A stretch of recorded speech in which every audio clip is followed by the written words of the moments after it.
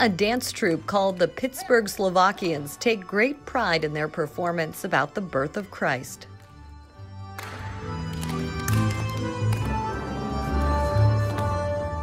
The dancers span generations, and their camaraderie is moving. When you become a member, you remember for life. Even you, if you go to school, you come back, you're one of us. Their annual performance in Greensburg is always preceded by a traditional Slovak Christmas Eve meal organized by the First Catholic Slovak Union.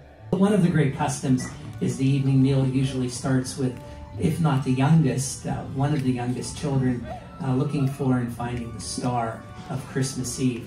And the appearance of the star is always a sign that the meal can begin and that the evening has come upon us. Tonight we're very happy to have with us John Yakubushin. John is age 5 and he is a member of branch 199 of the First Catholic Slovak Union. See, John, if you can see the star. What do you think, John? Is it good? We got it?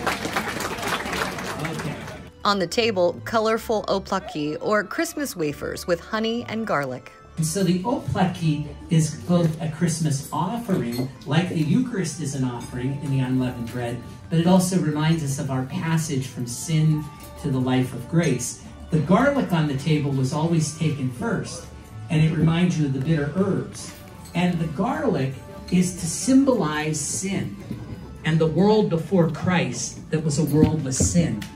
Guests dip the oplaki into the honey and allow the sweetness to overcome the bitter taste of garlic, just as Christ overcame sin and death. The next course is mushroom soup, which symbolizes prosperity because mushrooms grow without being planted.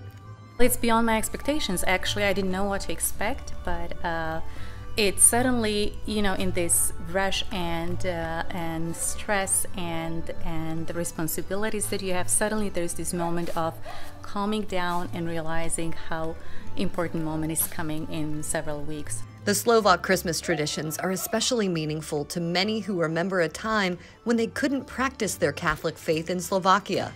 That all changed after the fall of communism in 1989.